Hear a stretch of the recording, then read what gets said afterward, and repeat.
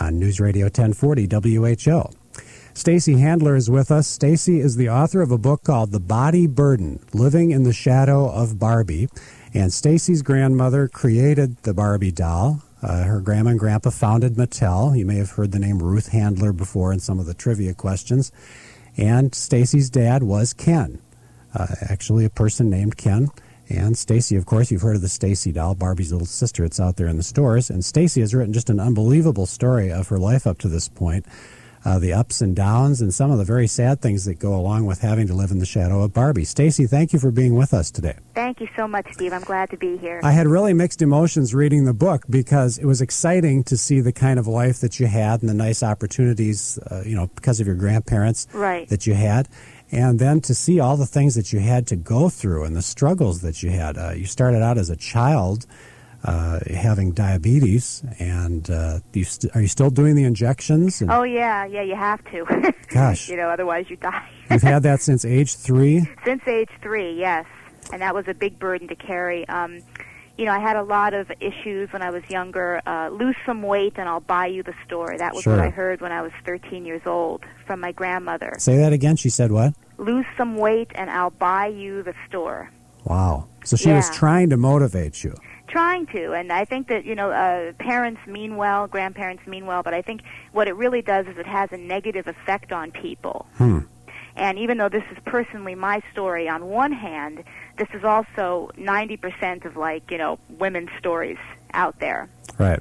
So the book has essays about my life, but it also has poetry that pertains to most women out there, so most women can relate. Now, when you talk about your grandma, are you trying to say then that you think that she created the Barbie doll as a perfect figure and that she wished you and her other grandchildren were perfect figures like that? No, I don't think that's what she wished. I think she saw a need and she filled it. She saw that Barbie was what society wanted and needed. And since society has made, this perfect figure, the icon that women look up to, I think she was right. She gave society what they wanted. I don't think she had any idea how it would take off.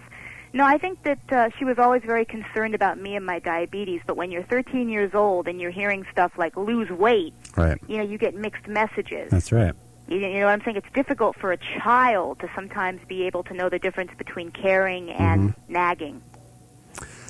She'd also do things like she would make you not have syrup because she thought you couldn't have syrup. Right. And yet she'd give you orange juice. Exactly. And they do the same thing to your body. Right. It makes no sense. I mean, orange juice, in fact, it really has a bad effect on me or on any diabetic if you drink too much of it, or it's not good. So I was trying to explain it to her. And one of the things I talk about in the book is about the hidden voice, which is the way that we need to express ourselves.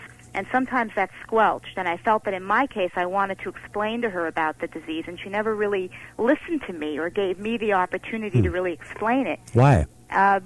Because she didn't. I mean, a lot of people don't. A lot of people put their opinions on others and don't let them have their say, especially children. Well, yeah. And then what ends up happening is we end up turning to food or lack of food or whatever vice we might have to,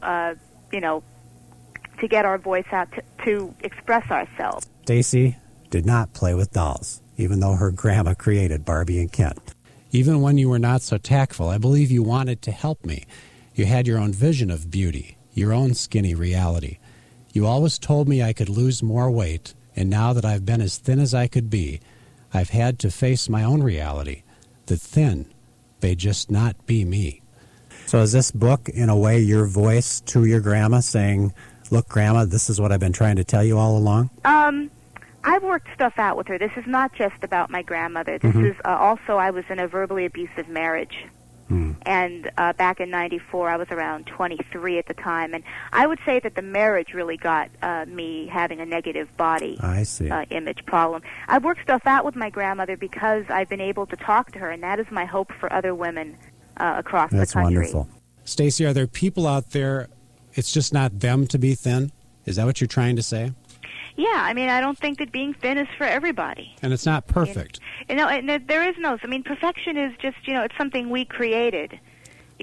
You know, I mean, what is perfection? So in the book, you call Barbie your flawless sister. Yeah, sort of like a flawless sibling that I really could, not do much about. I couldn't knock on her door and, confront her. So you're saying you think it's bad to have Barbie dolls? I'm not saying I think it's bad to have Barbie dolls. I think it's bad when nothing wrong with having an imagination and with having dreams. We can want to be thin. We can play with as many dolls as we want. It's when it begins to hurt us personally that it's a problem. Now, every woman is different. I cannot stress that enough. Every person is different.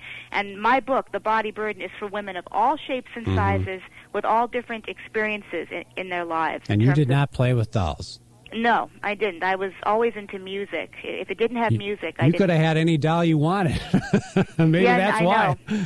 But, I really didn't need the doll. Because, that's right. Because on a subliminal level, she was always there. Yeah.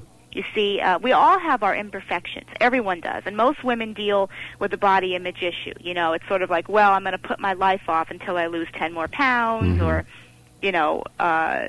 I got to lose weight for my boyfriend. It's got to be, whatever we do, it's got to be for us. Now, let me talk about your dad for a minute. Your dad, Ken, the Ken doll is named after your dad. Right. But he apparently from the book, it sounds like he had no problem at all with full-figured women. He was very supportive. Yeah, my mother's full-figured. And he loves her. He loved her just as much. It didn't make any difference. So what was that like for you to have a grandma who was trying to get you to be thin and a dad who was totally okay with you the way you were? It was confusing, but, I always listened to my parents. They always encouraged me to be who I am and to communicate, which is what I feel more parents should do, with their children. But my grandmother, I do believe that she's always loved me, and I think she saw that when it started to really become a problem after my marriage, when I started to have an eating disorder of my own, she got really scared, and she said to me, "Stacey, I love you just the way you are. You're fine the way you are." Oh. Because I don't really think that our loved ones have in mind, that we're going to hurt ourselves. But we do hurt ourselves in quest of that, unattainable perfection. Finally, Stacey, what do you tell girls today? What's the message you're trying to get across? If you can't love yourself unconditionally, being thin will not lighten your load. Lighten yourself by loving yourself. Self-acceptance is the key that will truly unlock who you are. So don't start with the outside, start with the inside. Right, and I want to say, any woman or young girl who has any issues at all about their body, this book is for them, because there's stuff in here for everybody. It is not just my personal story, it is every woman's story. Stacey Handler, the granddaughter of the woman who created Barbie and Ken. Thanks for being with us, Stacey. Thanks so much, Steve. I love talking with you. Thanks.